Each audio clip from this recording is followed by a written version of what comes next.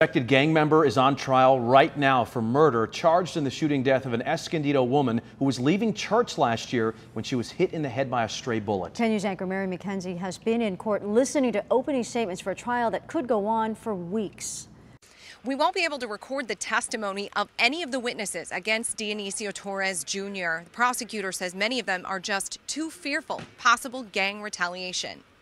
That route put her in a completely different world, a very violent world, and a world that she had no idea she was getting into, a world that she never made it out of.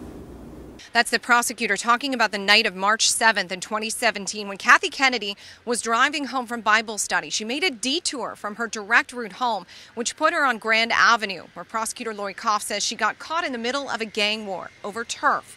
The defendant, described as a senior member of one gang, retaliating against rivals by firing 12 shots at their getaway car after they tagged the apartment complex considered a stronghold by Torres's gang. Now, she talked about witnesses being so scared to testify about what they saw that night, but also mentioned surveillance video, cell phone, and forensic evidence that will corroborate witness testimony. Torres is facing life in prison without the possibility of parole because of those additional gang circumstances. We're live in Vista. Mary McKenzie, 10 News.